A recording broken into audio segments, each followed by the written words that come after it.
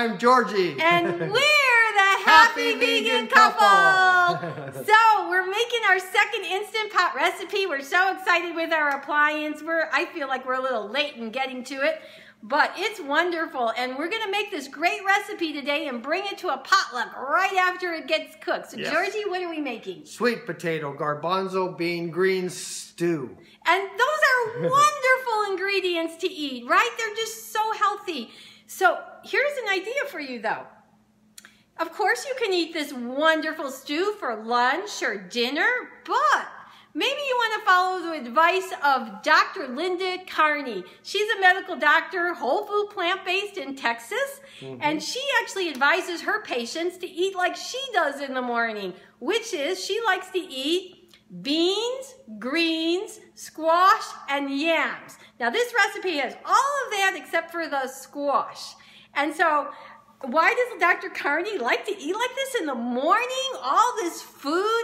Because she says because there's so much fiber in this food and starch, it will keep her full for hours and hours, you know, while she's seeing patients, and she doesn't have time to just run and she doesn't want to keep snacking. Yeah. So she eats a great breakfast. And you know, when you eat food like this, you know, you're not going to get that blood sugar spike with the insulin, you know, going up and down. You're going to just have good, even digestion because the food has, like I said, so much fiber and starch. It's a slow digestion for you, keeping you full, you know, for hours and hours. So if you want, follow Dr. Carney's advice, and also go ahead and look at her website. She's got great stuff on there, and we want to, you know, let you know that some of our videos are on her site. Thank you. She's very nice and willing to share our videos, so we're excited about that. And but we have a little bit of a disagreement today about the sweet potatoes in this recipe. So Georgie, you want to tell them what that is? Denise thinks, and it's true, about the nutrients in the peel. However, I peeled them for color in this dish. If I would have left the peels on, there would have been a lot of brown over the orange. So that's what I was after, was the eye appeal, the candy, the eye candy, if you say. Yeah, so, you know, because he's taking it to a potluck, and some of the people at the potluck are not plant-based eaters, and he wanted to make a good impression. He also said, well, you know, some of them, they may not be used to eating the peel on the sweet potato, exactly. So he decided to peel it. But, you know, if it was me, I'm always going for my maximum nutrition, so I would have left, because we did buy organic sweet potatoes, so I would have left the peel on, you know, and just scrubbed them. So anyways, you can decide what you want to do about that. And pay attention during the video, you'll see the eye appeal I'm talking about. Yeah, it is true. Now, Georgie wanted to tell you about another thing, because in this recipe, we decided not to use canned garbanzo beans and to make them fresh in our Instant Pot from the dried bean. One great reason is that you'll save a little bit of money because it's always going to be cheaper to buy the dry than the ones that are already canned. So Georgie's just going to give you a quick lesson on how he made the garbanzo beans before he puts this recipe together. I put 3 cups of garbanzo beans in the Instant Pot. I filled the water 3 inches above the garbanzo beans, the dried garbanzo beans that I put in there. And of course you rinse them before you do this. You put the lid on, set it for 35 minutes on high pressure and walk away. An hour later they're done. It's that quick and easy. Yes, it's one of the greatest things. So we're ready to get going to the recipe? We're ready. And wait till you see how beautiful it's going to look in the pot when you have everything in there. I'm sure it's going to look just gorgeous with all these different colors, all right? All right. All let's do it. Off to cooking. Okay, everybody, let's get started on the sweet potato garbanzo bean greens stew that we've come up with. It's great. First off, we're going to come over here. We're going to show you all the ingredients that I have. Okay, first off, I'm going to have garbanzo beans, sweet potatoes, vegetable broth, red onion, celery, yellow onion, carrot, cracked black pepper, curry powder, peanut butter, garlic, 2 cans of diced tomatoes, and coconut milk. And I'm going to have greens to be putting in it, 4 different types of greens.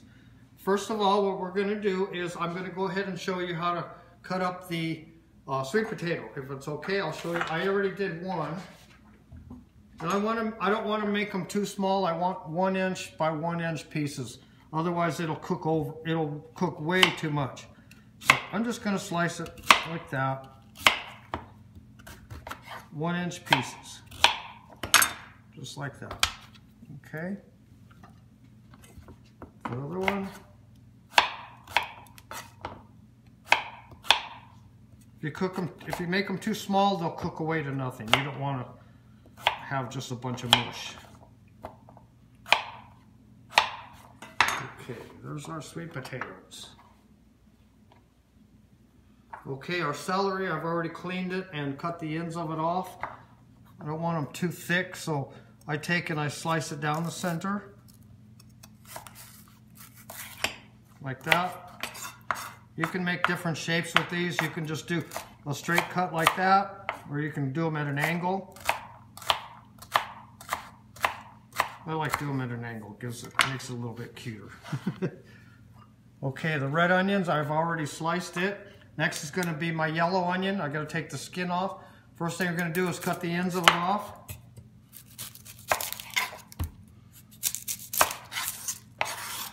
And then we will take and slice the outer skin, because that's going to be going away. Then we just take it and cut it in half. Then we're just going to cut it in half rings, about 1/4 inch wide.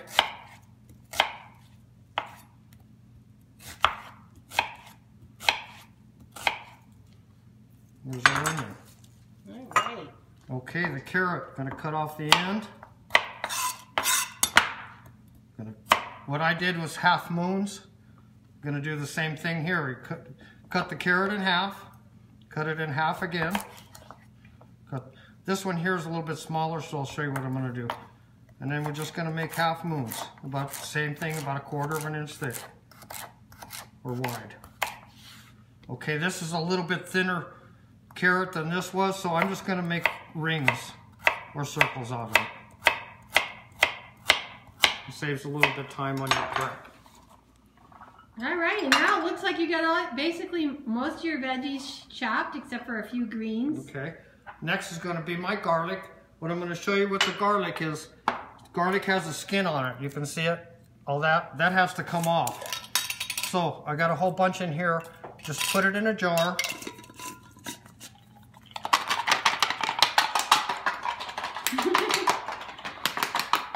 We need a little Latin music, huh, honey? Then you take it off. Oh, I hope it worked. Nope. I'm going to have to bounce it a little bit more. Oh. We didn't have the music playing. Let's see what happened. Okay, there we go. See how it all come off? Oh, wow. Might take a little bit of time for the other ones.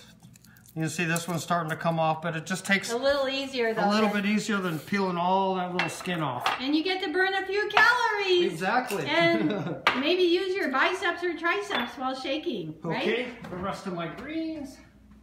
Kept them in the fridge. Okay, the kale, I'm going to take the stem out. Don't really need to, but just makes it a little bit kind of thick. And we got some of these greens from our friend Robert Ozer's garden. We did. So he shared some greens with us, and then Georgie, you have a couple of greens from our garden too, don't you? Here you go. Look at that. Look at I that just picked beautiful them 10 minutes ago. Aren't they beautiful? Wow, they are. That's just gorgeous. Beautiful. And we'll just slice this down the middle. How exciting to grow your own greens.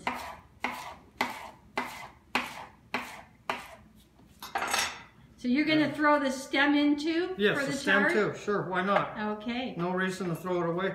The dino kale, some of this has very thick, so I'll just take the heavier part out. Uh-huh. You know, and you can even leave it in if you want. And this doesn't have to be a particular size, shape, or color. Of course, it's green. Okay, there's our greens.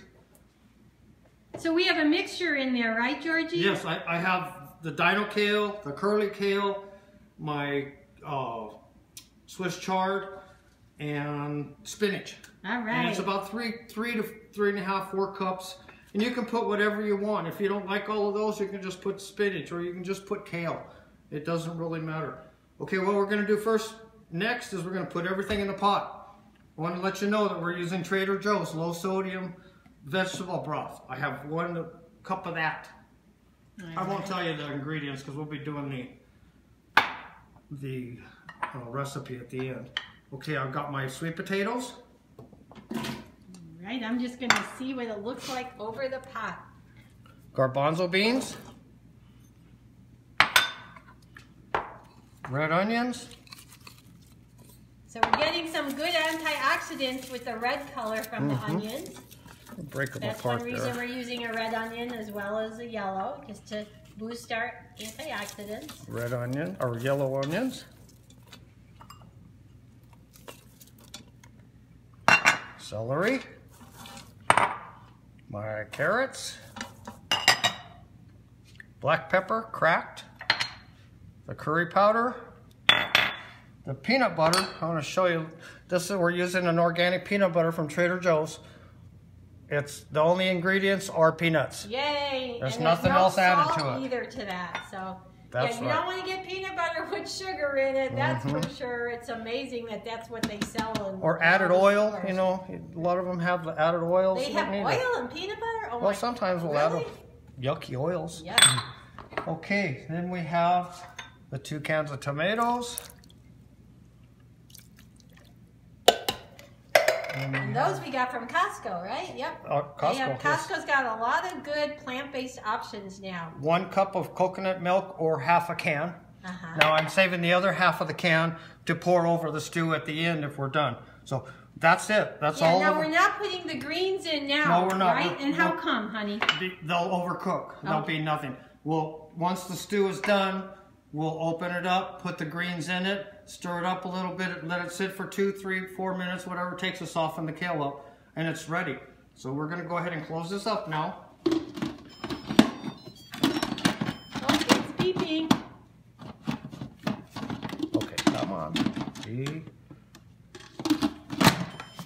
There we go. Okay.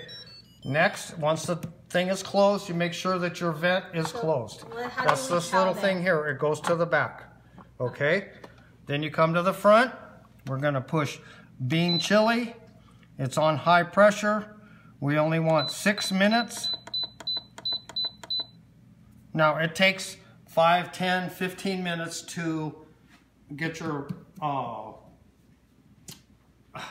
Instapot hot. It takes a while to get it hot. Now, it started already. So it takes like 5 to 10 minutes to get it hot. Then it starts its cooking process.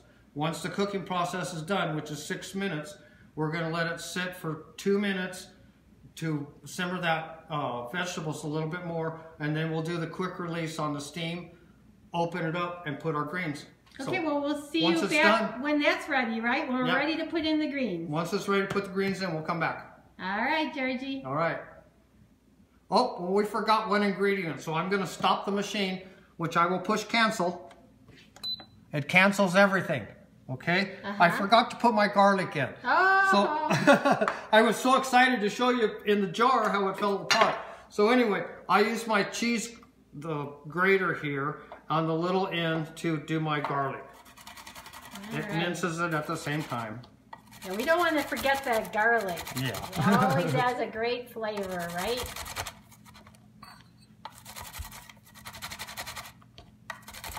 All right. Well, that's good. So all you had to do is just shut the Instant Pot for a moment, and then you'll just restart it the same way?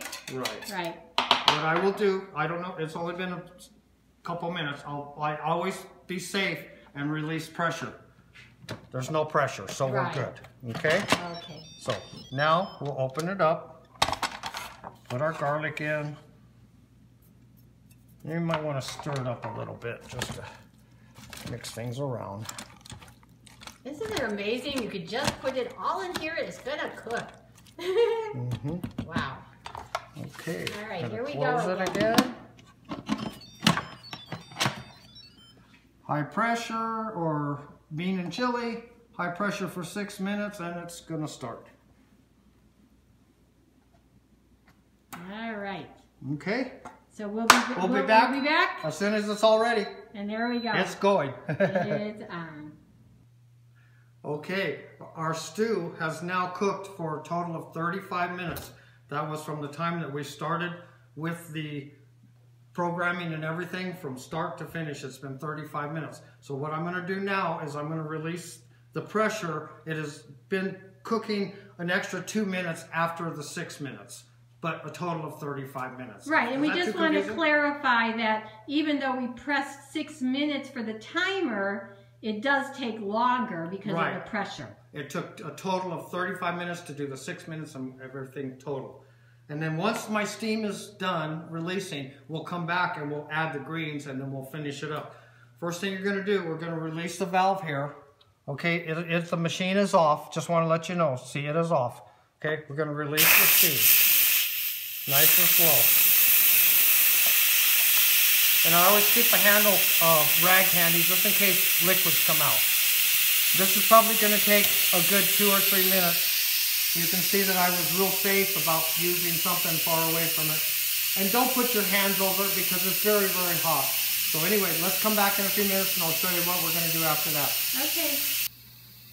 Okay, it's been 2 minutes since the pressure's been coming out. If you want to come a little closer, Denise, you can see there's hardly any steam here.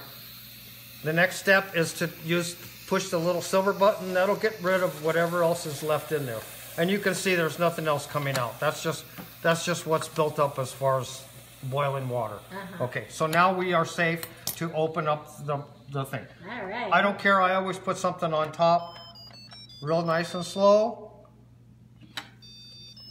Okay. See what it looks like. Ooh. Put this up here. This is where that goes. Okay. I'm going to get a spoon to stir this with. Smells good. Okay, let's stir this up. Okay. Now what I'm going to do is I'm going to add my greens. Okay. This is all my kale and the other ones. My spinach. Okay. Now we're going to take and we're just going to stir this up and mix it. And then we're just going to let it cook in the hot stew until it gets softened. So I mean, you can see it's already softening. You may have to, you know, decide how many minutes it's going to take. I'm going to pause this little thing here. We're going to give it 2 minutes, and I will show you that it is going to be ready. Okay. Right. Now I'm going to put the lid back on. Just to close it up, I'm going to leave the steam open. You notice that the steam vent is still open. Okay. I don't want pressure to build up. Okay, 2 minutes. We'll be right back. All right. Okay, everyone. It's been 2 minutes since we did this. Make sure there's no more steam coming out. You can see that it's empty, and this is down. I'll reopen it again. Oh, look at that! Oh my goodness! So what I'm going to do is take a little bit here. Let me stir this up just a little bit. Look at that. Gorgeous. We are taking this to a potluck tonight. And this is, just to tell you, we're taking this to a potluck tonight. And that's why we made this special video. Denise has been very patiently doing this with me. I'm going to put just a little bit of cream on top. Denise, you want to look at this a little bit? Just to make it pretty. Look at that. A little bit of coconut milk is left over. Gorgeous. Okay. Okay, I'm going to take some of this and taste it. A little bit of green. Might be a little hot. I'm sure it is. Won't take that much.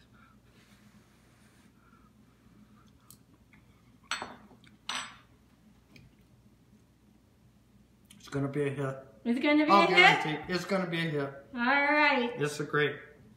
All right. Till next time, Denise or I are going to come back in a few minutes. I hope you enjoy this from my heart to you, okay? So doesn't that food look great in that Instant Pot after it was cooked up? Totally. I know. Well, we can tell you that we know this recipe is a big hit because... Yes, we do. We had to rush off to the potluck right after we finished that cooking video, and we're actually doing this little part a couple days later because we didn't have time then. So you might notice something a little bit different, like Georgie got a haircut, I got a little bang trim. So anyways, we had to rush off, but we got great feedback on the dish. Yes, it was great. Everybody loved it. So we didn't even bring any home, I don't believe. No. It was crazy. Right. So Georgie, also, you wanted to tell people also that if you don't have an Instant Pot. Yeah, you can cook this on the stove. You don't need an Instant Pot. Just throw it all in the pot. It's a one-pot meal. It's just quick and easy. Right, and just, again, chock full with great healthy food. So, right. We hope you liked the video, and if you have not subscribed yet to Happy Vegan Couple on YouTube, we sure would love you to subscribe. And if you don't know that we're on Facebook, it's a different kind of site there. That's more educational to keep you up to date on everything you want to know about whole food, plant-based lifestyle. So lots of posts on Facebook. We'd love for you to subscribe there too. We love when you share comments. You know, it's really great to have the interaction. You know, we sit here and do all this in our kitchen and hope that it's helpful for you, but it's always nice to hear a little feedback. So if you feel like it, please go ahead. Really? And we're getting close to 1,000 members. That's exciting. Well, that's on Facebook. On Facebook. Yeah, yes, so we'd love to get to that on YouTube, so share us with people, right? Anyways, you all know that the video will be posted at the recipes posted at the end of this video, and it will also be on the comments part of the YouTube page, so you can find it there. Okay? Don't you have something else to tell them real quick in March? Oh! Yeah. Well, we're so happy. The Happy Vegan Couple, we're going to be speakers at a Veg Fest in Scottsdale, Arizona, the weekend of March 17th and 18th. So if any of you watching live near the Phoenix area, come and watch us. Our talk is going to be the Happy Vegan Couple Guide to Whole Food Plant-Based Eating. Yes. All the tips and strategies, and we're going to show some of the pictures of the wonderful food. We want everybody to know that when you eat whole food plant-based, you have a plethora of food. You are not just eating kale. Yeah. You're eating great, great food, just like this recipe. So until next time, I'm Denise. And I'm Georgie. And we're the Happy Vegan Couple. Take care, everybody. Go plant-based.